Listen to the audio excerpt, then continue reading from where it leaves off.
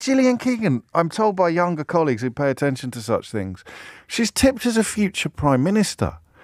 And it occurred to me that this intervention on the question of A-levels from a Secretary of State Education was so tin-eared and cack-handed that she's almost guaranteed to be the next one if the current direction of traffic is to continue. And that's her job, isn't it? Imagine you're 17, right? You're just beginning to feel the cold grip of fear about next year's exams. You're putting yourself under pressure. Your parents are probably putting you under pressure, even though they try not to. Your school is putting you under a modicum of pressure. You've started developing dreams of university. There's places you'd love to go.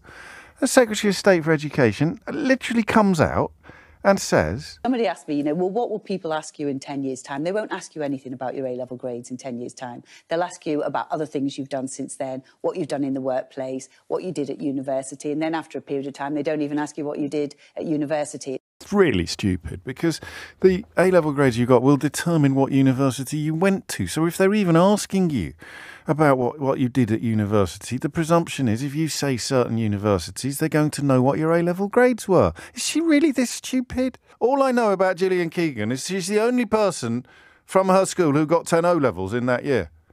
That's literally her claim to fame, I think. She comes from a very different background, much more modest background than almost all of her Conservative cabinet colleagues. But you can't help thinking that if I know how many O-levels she's got, then she arrived at the conclusion not long ago that it was quite a big bloody deal.